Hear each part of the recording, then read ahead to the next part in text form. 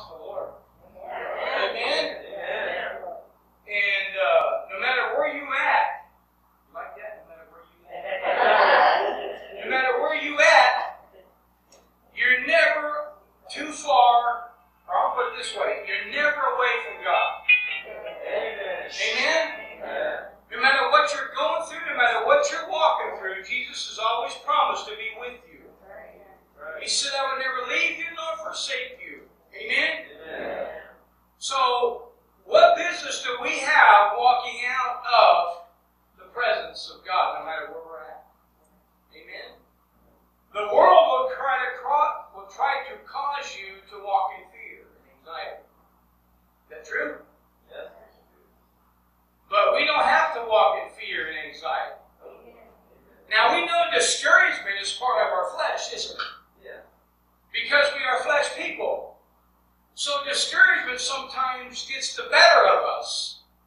But sometimes if we just sit long enough and sit in His presence, discouragement gets chased away by the Spirit. Amen? Amen? What happens when we begin to lower in our discouragement, then we become complacent, and then we forget to hear what God's saying to us. And I mean forget because it's a choice, isn't it? It's a choice. It's a choice to walk in obedience. It's a choice to walk in faithfulness. It's a choice to walk in righteousness, isn't it? Yeah. This morning I want to launch a prayer over this place because the enemy is trying to cause a division between families, between nations, between cities, between God people who rely on each other. Right? So the enemy's trying to cause a division, and we know that he's been trying to cause division since the beginning of time. Did God really say? How big a division did that cause? So this morning, I want you to join with me in prayer, and if you feel like voicing and vocalizing your prayer, please do so. To me, there's nothing better, nothing more satisfying than hearing people pray. Amen? Father God, we come before you this morning, Lord, we say thank you. We say thank you that we can rest in your truths and your promises because they're all yes and amen in you. We're so thankful that we can come, even though discouragement has tried to raise its ugly head against us, we will not be discouraged. Because our Lord and our Savior and our King is sitting on a throne. And He prays for us, the Bible says, each and every minute of each and every day. So in reality, Father, we have no right to be discouraged if we're resting in you. We have no comfortability in being discouraged if we're resting in you. If we know that your promises are yes and amen, we can walk freely in that. Nothing the enemy throws at us can affect us unless we allow it to. But Jesus said, you will not live by bread alone, but by every word that comes out of the mouth of God. So this morning I want to launch a prayer over this community, over this congregation, over every heart that's in here, that you will not walk in discouragement, but you will walk in the peace of Him who gave you all peace. And Father, we want to say right now in our spirits, we face the north, and we say in Jesus' name, all north of this building will come to a saving knowledge of Jesus Christ. The enemy cannot have what is not his. They've been paid for, they've been bought, they've been purchased by the blood of the Lamb. And Father, now we take our attention to the east of us. And we say everybody in the east of this building will come to a saving knowledge of Jesus Christ. We tear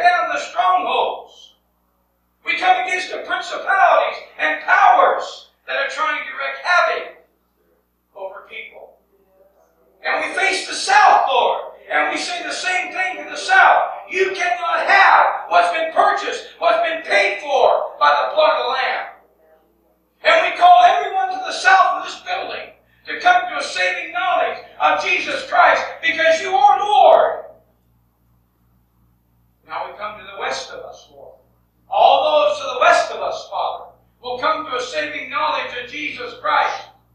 They will come and they will be drawn in by the Holy Spirit, because your word says you will draw all men to yourself. Father, there's nothing we can do but present the gospel. It's up to you to bring them in. So, Father, every point of the compass right now, we say, be gone, you liar.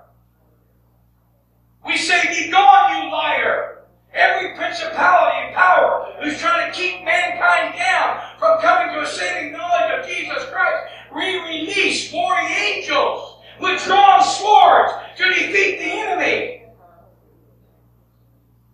And we know what's happening, Lord. We can feel it. We can sense it. We know that the enemy is up in arms because he knows his time is short. He has been defeated. We cannot walk in defeat. We need to walk in the promises that are given to us by Jesus. So, Father, we thank you this morning as we enter into a time of worship. I pray, God, that we hold nothing back. We hold nothing back. Because we know that one day we'll be standing around the throne and we'll be worshiping you, the Father of all fathers, the Lord of all lords, by the power and the anointing of Holy Spirit. So today, Lord, as we enter into a time of worship, I say this word: freedom. Freedom. Freedom to do all that you've called us to do. Freedom to worship you with every fiber of our being. Freedom to walk in the freedom that we can enjoy your presence no matter what is coming against us. Because greater is you who's in us than him who's in the world. In Jesus' name. Amen. How close are you to the cross? Can you hear him agonizing over you? Can you hear him crying out to the Father over you? Can you hear him starting to breathe hard because of what he's doing for you? Can you hear him ask the Father, not my will be done, but yours? Can you hear him as you kneel at the foot of the cross? Can you hear him say stuff like, I love you so much that I gave my life for you? Can you hear him? How close are you to the cross? Have you forgotten what he done for you on the cross? Have you forgotten when he spoke the words to one of the thieves hanging there and he said, today you'll be with me in paradise? We can leave this place today and be with him in paradise. Amen? We can be with him in our rooms at night and wake up in paradise, in his presence. One of the lyrics on that song was to be with you.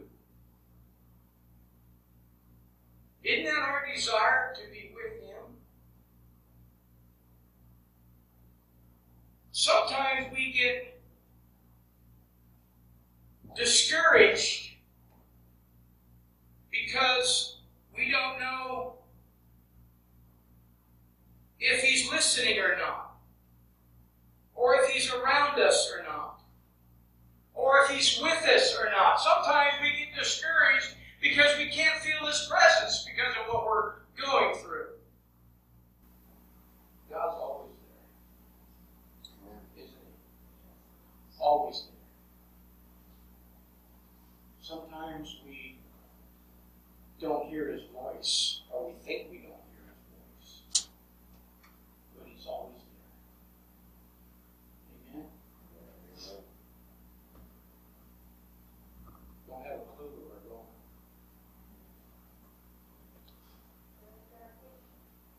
John chapter 6, let's go there.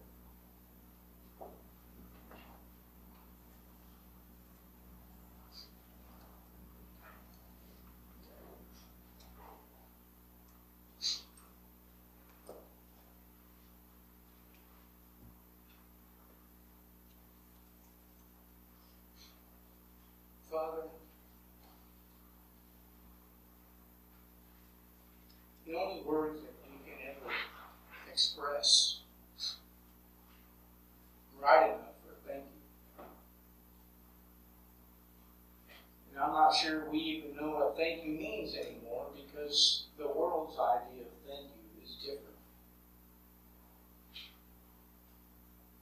When we say thank you for what's been done for us by people in the world or people that we know, we say thank you. But I don't believe that thank you is enough to express how much we thank you. To express how much we thank you for loving us so much that you sent your Son, Jesus. More than that, Jesus left divinity to walk on an earth that was wounded and dying from sin. And he bore the sins of the entire world on him. The time of his death, he was so full of the sin resting on his shoulders that his Father couldn't even look at him.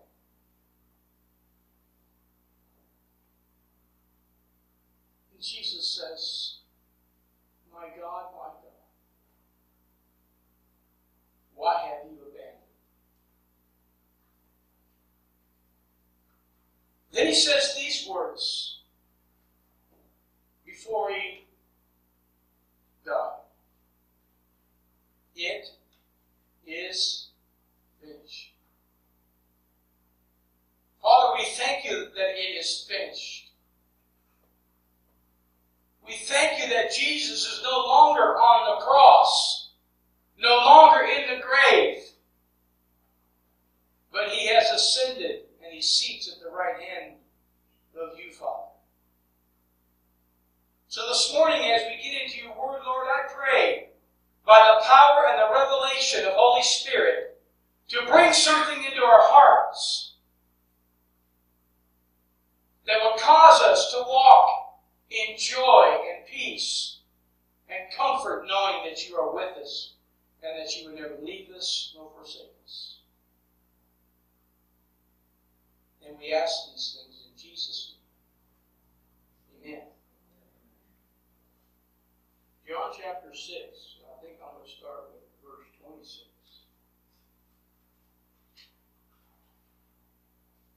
Jesus answered them and said, truly, truly, I say to you, seek me.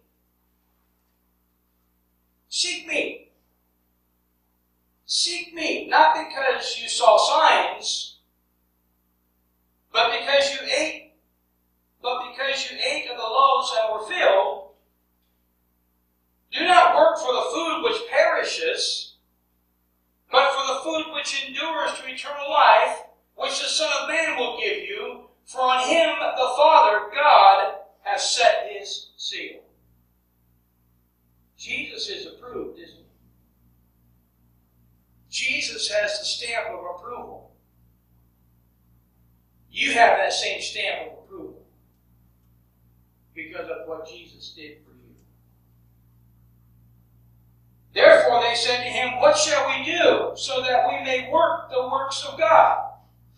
Jesus answered and said to them, this is the work of God, that you believe in him whom he has sent.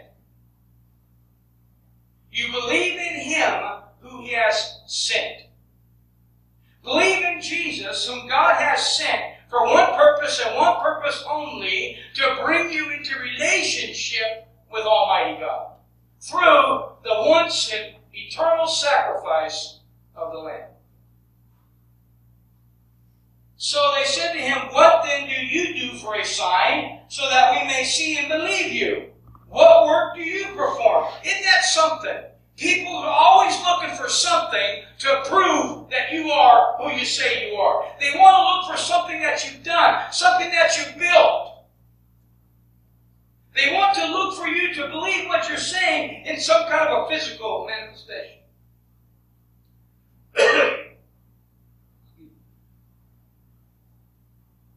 They want to see your performance. They want to see how well you do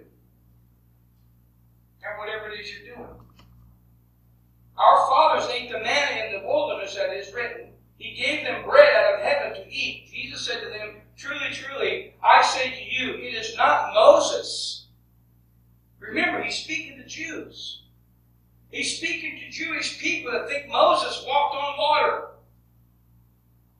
He didn't, did he? As great as a man he was, the patriarch, he didn't walk on water. Moses, who has given you the bread of heaven, but it is my Father who gives you the true bread out of heaven.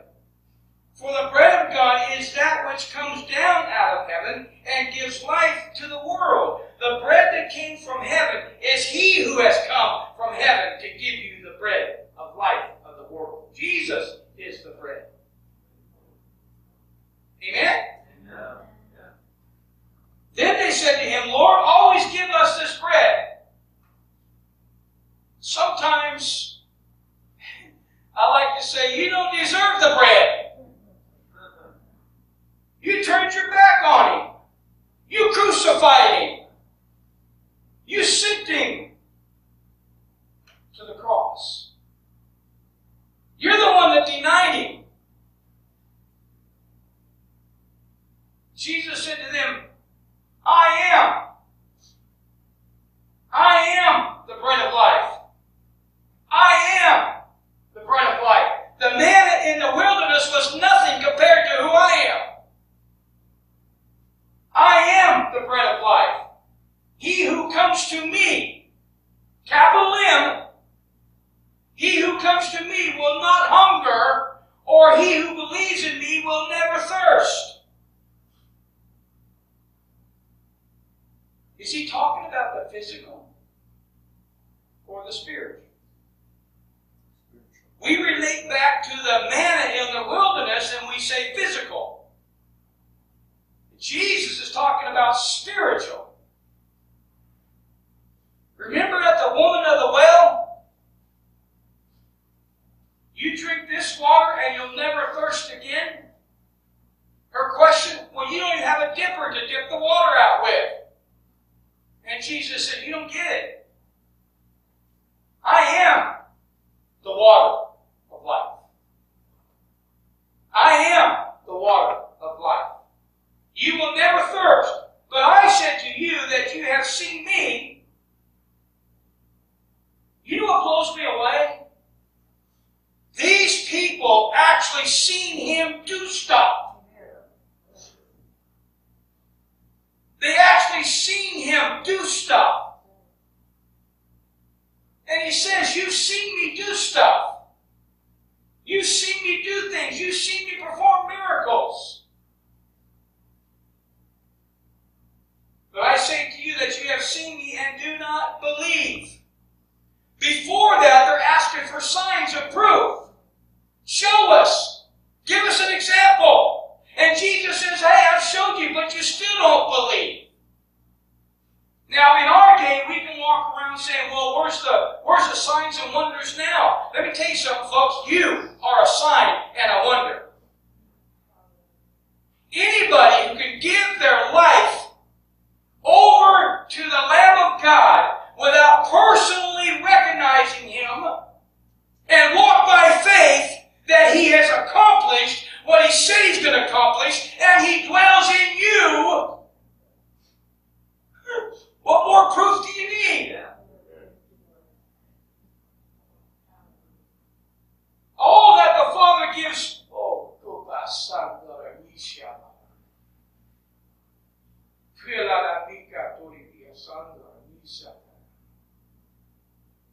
all that the Father gives me will come to me, and the one who comes to me, I will certainly not cast out. Jesus is saying that everyone that walks the face of this earth, God will give them to Jesus. But the problem is, are they listening? Are they accepting? Or are they still looking for signs and wonders and performances? You know, you might not understand this, or maybe you do.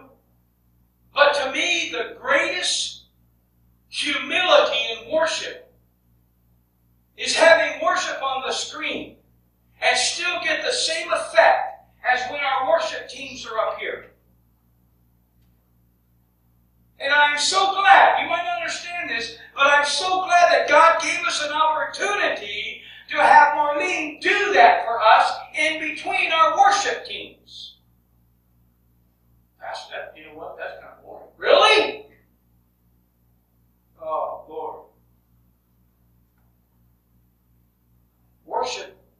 is worship. Worship is worship. If it's done like worship should be done to glorify Him, it doesn't matter what avenue it goes down.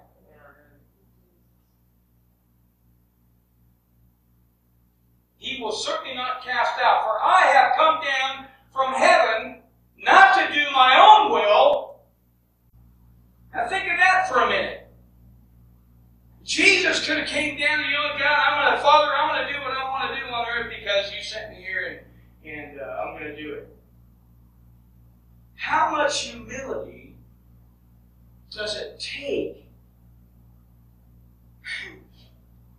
for God to leave divinity, get into a body, and say, I'm going to do it your way, Father, not mine? You know why that's hard for us to understand today? Because we're surrounded by things and people that do it their way. If people would just go to services and say, God, you do what you want to do. I'm just here to enjoy it. No matter what it looks like, no matter what it sounds like, because it's about you and only you. And whatever Holy Spirit does in that service, yes and amen, come Lord Jesus, come. Probably not going to like this, but there's no order in worship service. Does that make any sense? 5 minutes here, 5 minutes there. Okay, you got to be done by 11:02. So this, no. Worship service is for God. And whatever avenue it shows up in, whatever area it shows up in, whatever timeline it holds is for God. If it ain't for God, then we're going to stop doing it. For I have come down from heaven not to do my own will, but the will of Him who sent me. This is the will of Him who sent me, that of all that He has given me, I lose nothing, but raise it up on the last day, for this is the will of my Father, that everyone, anyone, all walks of life, who beholds the Son and believes in Him will have eternal life, and I myself raise him up on the last day. How many of you know sin can't get into heaven? Right? If you're a murderer, you ain't going unless you confess and ask for forgiveness. Think of David. What's worse than that? Think of his son Solomon. Look what he ended up doing before he finally repented. Worshipped the idol Molech. Sent babies through the worship of Molech after they lit the thing on fire. Solomon did that. But he repented, didn't he? So we have a promise. No matter what lifestyle we have lived, past tense. I'm right with you, brother. Amen. What lifestyle we have lived, past tense, if we bring it to Jesus and leave it on the cross, He says, you are forgiven. Go and sin no more. Wait a minute. Wait a minute. You mean if I lay it at your foot and lay it at your feet, you've forgiven me? You've told me to go and sin no more? What's He saying? If I brought you out of one thing, don't get back into it. Amen. If I delivered you from something, don't allow yourself to get back into it. Example.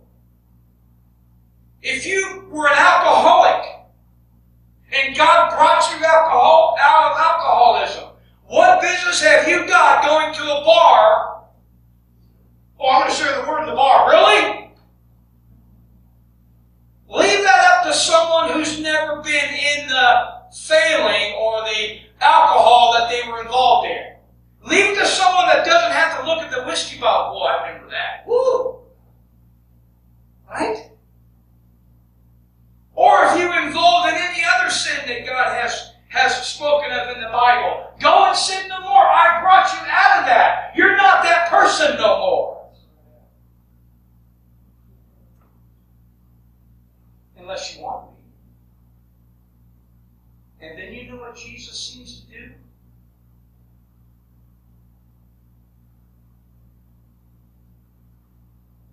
I'll be right here when you're ready. You've heard my story many times about my vision about walking through a canyon. Looking around the canyon and wondering, where you are, God? Where are you at, Jesus? I'm walking through this valley. What's going on? How come you left me? And then looking up and seeing with outstretched arms. And hearing this, I've never left you. I've never forsaken you. You have put me behind you. Oh, I'll give my life over to Jesus later. Might not be a later. Might not be a later. And we can go on and on about stuff that God's delivered you from that you need to be careful to get back into it. Another example. If you was heading into pornography magazines, would you go to 7-Eleven and walk down the magazine aisle? No. Because on the magazine aisle, most of these places have these magazines that you can peer at, right? What business have you going there? You've been delivered. This is the will of my Father, that everyone who beholds the Son of and believes in him will have eternal life, and I myself will raise up on the last day. Raise him up on the last day. Therefore the Jews were grumbling about him, my translation says, because he said, I am the bread that came down out of heaven. I am the bread of life. They were saying, is it not this Jesus, the son of Joseph, whose father and mother we know? How does he now say, I have come down out of heaven? You remember the Bible when Jesus was talking about people not being accepted in their own hometown. What did Jesus say to do?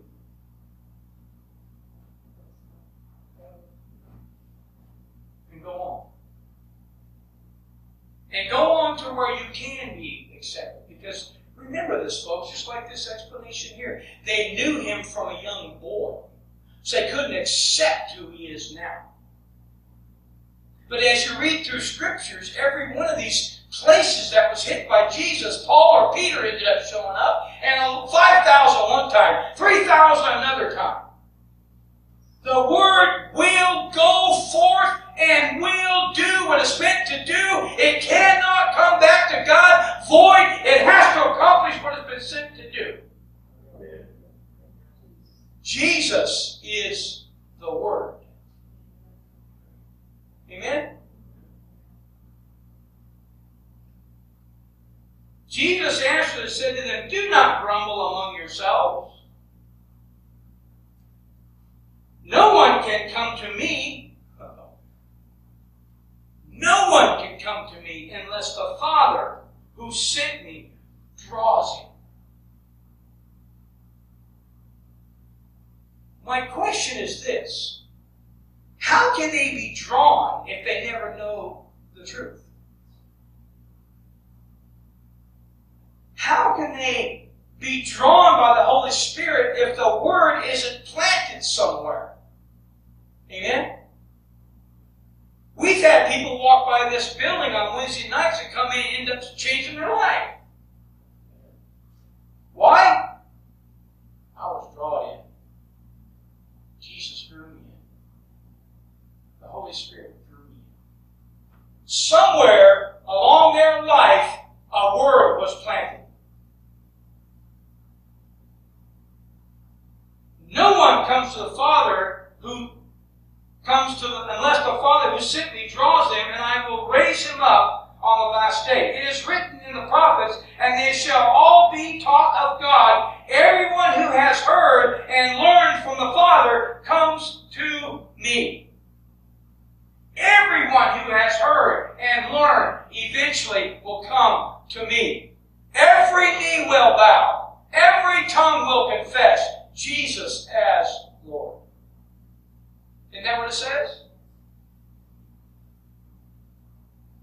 Not that anyone has seen the Father except the one who is from God. He has seen the Father.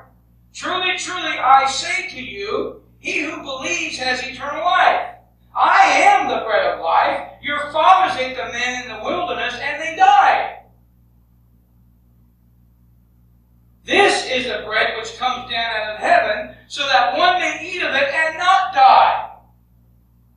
Spiritual food. I am the living bread. My brother owns a bakery in Chico. He was telling me one time about, I think it's sourdough that still has things alive in it. Can you imagine? Jesus is the bread of life. And if you think about the sourdough process for a minute, that thing's going to get cooked.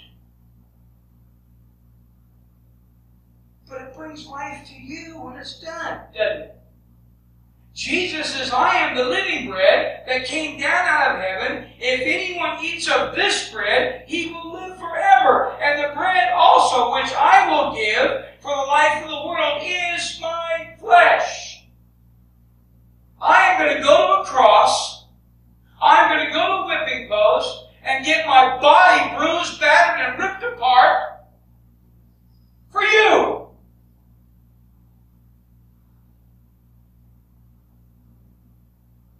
And we all know that he could have called myriads of angels to come and set him free. But I can almost see Jesus going, it's okay, guys. It's okay. It's going to be all right. The Jews then began to argue with one another, saying, how can this man give us his flesh to eat? So Jesus said to them, truly, truly, I say to you, unless you eat the flesh of the Son of Man and drink his blood, you have no life in yourselves. Basically talking about communion. He who eats my flesh and drinks my blood has eternal life, and I will raise him up on the last day, for my flesh is true food, and my blood is true drink. He who eats my flesh and drinks my blood abides in me. I don't know about you, but I want to abide in him. And he gives us opportunities every day to abide in him. And I in him. Whoever eats my and drinks my blood abides in me, and I in him. As the living Father sent me, and I live because of the Father, so he who eats me, he also will live because of me. This is the bread which came down out of heaven, not as the fathers ate and died. He who eats this bread will live forever. How many of you have ever been in a confrontation with someone that tries to say the word isn't the word, and it's outdated, it's not for today, and they make a big deal out of this and a big deal out of that, and you call yourselves Christians, you're out of your mind, and how many of you been there? Oh yeah. But if you stick to the Word, if you stick to the promises that are yes and amen in you, and the faith that builds up when you come through confrontation, the Bible says, take joy in all the abundance of the tribulations that you go through, because it produces an endurance in you that allows you to continue on and to continue on and continue on. And when you say, God, I'm weak, I can't go no more, Jesus says, I'm with you. Holy Spirit will give you the power, and we're going to go forward. Amen.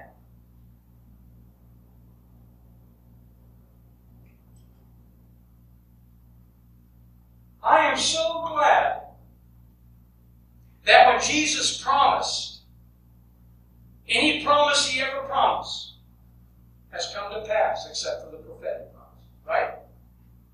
The ones that are still in the future. But what's really mind-blowing to me, if it wasn't for faith, how do we even believe that He dwells in us? It takes faith to believe that, doesn't it? But the world will try to convince you that faith doesn't exist no more. You don't need faith to accomplish anything God had. Yeah, you do. You need faith to believe that God is alive. You need faith to believe that Jesus is risen from the dead. You have faith to believe when Jesus said, I'm going to send you a comforter. I'm going to send you a Holy Spirit to reveal the mysteries of my word to you. Let me tell you something, folks. We cannot understand this word without the Holy Spirit dwelling in us. And you know this for a fact, because I know you've read stuff. Wow, where did that come from? I've read that 5 million times. Where did that come from? The Holy Spirit took that opportunity to go, whoop! Here it is! Whoa! If you look at the scripture that we just read, there's some 33 times and 35 times where you hear the word I and me. I and me. Not you. I and me. You can't do nothing without I or me. You can't even walk a righteous life without an I or me. Amen. And I don't mean me. I mean Him. Amen? You do that. But sometimes we want to do something else or go another way because it's easier. Let me tell you something, folks. When you search the truth, it's difficult. Why? It's because there's so many lies out there. There's so much dispute out there. So to seek the truth is almost like, well, I got to have faith that the truth is even the truth. Jesus says, I am the truth and the life. What was Pilate's response? What is truth? You'll never understand this, sir, but I am truth. I am truth. And that we can take to the Holy Spirit bank. Amen? So the next time the enemy tries to bring a disparity upon you, and he will. Amen? But you are bigger and stronger than anything the enemy can throw at you. We declared this morning, like we did last week in our prayer room. North, south, east, and west are going to come to a saving knowledge of Jesus Christ. Why? And because we put the devil on notice. We release the warfare that will bring down the strongholds of all those that are up here that are under bondage for whatever reason. That bondage has been broken. All they have to do is recognize it. I'm not that way no more. Help me. Or I don't want to be that way no more. As believers, we need to have a big sign on our doors or trees or light pole or whatever, and say this: your freedom begins here.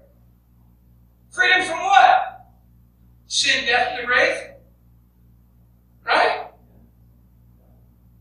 What's our sign say? Healing begins here. Not necessarily here, but here. Amen? The times that we live in,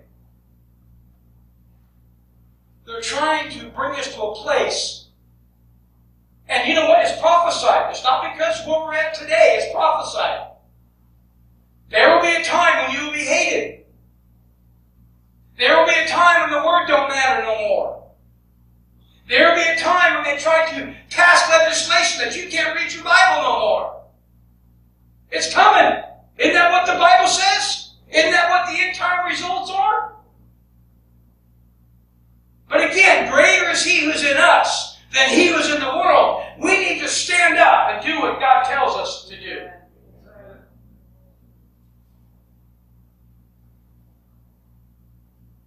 Acts chapter 5. You don't have to turn there. Acts chapter 5, verse 27.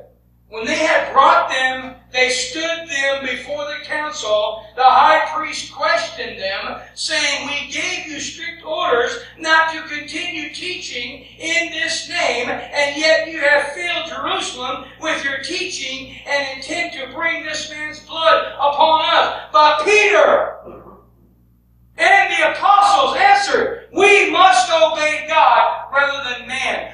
Jesus says, I am the way. I am the truth. I am the bread of life. Don't let them tell you that he's not. I don't know about you. I'm a little holy angry. Because God's people have the power and the availability to release warring angels upon spirits that are trying to bring things down. And we are bigger than that in Jesus' name. When you drive around this town on your way home or whatever, and God prompts you, pray. Because Spirit's revealing something to you. Some of you have been here long enough to know that, well, that house is full of that. Pray against that. Well, that store's got that. Pray against that. Jesus says you have power over demonic forces. You have power to heal the sick and raise the dead. Well, that's a tough one, Pastor. Raise the dead. You know what? Isn't that what he says? Sometimes death can be simple as spiritual blindness. Sometimes death can be the road someone's traveling. Wouldn't that be the same as bringing something from a place of prostitution or whatever? You're bringing them from life or from death to life. You just raised someone from the dead, didn't you? But it doesn't stop there. You've got the ability and the power in you to raise someone laying on the floor up. Now, I wouldn't recommend doing it this way. With Smith Wigglesworth one time, had a young man or young woman, I forget now what, young man, I believe, dead. He walked up to him, grabbed him by the shirt collar, threw him up against the wall, and said, come alive in Jesus' name. He opened up his eyes, oh man, wow. I'm not sure we need to slam people against the wall, but it works, doesn't it?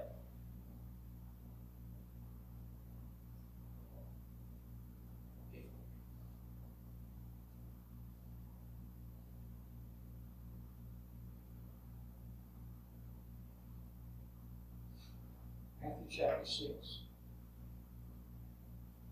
33. But seek his kingdom first, and his righteousness. As you seek his kingdom first, you are recognizing that Jesus is life. Jesus is bread. Jesus is everything that we need. But it won't appear to you unless you're seeking it out. You know, you always have a dream of doing something. Let's say you've always wanted to play golf, which that's never been my dream, but let's just say you've had a dream of playing golf or whatever. And all you do all day is sit in your easy chair dreaming about playing golf. Boy, I sure like to go play some golf. Man, that'd be fun. You'll never get there, will you? But when the Holy Spirit prompts you to do something, get up and do it. If it means standing in your front yard and praying for your neighbors, do it. And if they call you on the phone, what's all that, Mark? I'm praying for you, man. I got you in my sights. Amen. So do not worry about tomorrow, for tomorrow will care for itself. Each day has enough trouble of its own. Amen? Jesus is the way, the truth, the life. I am who all the Father calls to me will come to me. All those who believe in me will have everlasting life. All those who come to me, I am their Savior. I am their Redeemer. I will set them free from sin, death, and the grave. I will set them free from a lifestyle that's going to do nothing but harm them. Nothing that bring them to a pit that they'll never get out of. Because I am who I am. Amen? Revelation 22:20 says this, come Lord Jesus. Amen? Father, thank you. Thank you for your word. Thank you that we receive what the Holy Spirit's given us today, Lord. Help us to be more obedient every day of our life. Every breath we take, help us to be more obedient to you. And to walk as you've asked us to walk. And lean not on our own understanding, but always